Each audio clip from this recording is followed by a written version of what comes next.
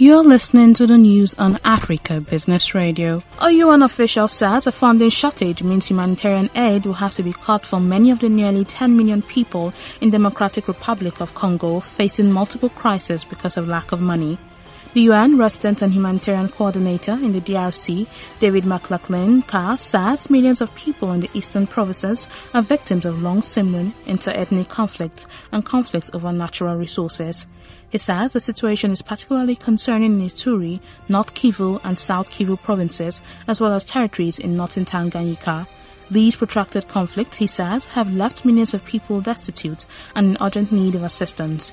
He says it will be difficult to provide that aid because only 27% of the UN's nearly $2 billion appeal for this year has been funded. That was the news at this time on Africa Business Radio.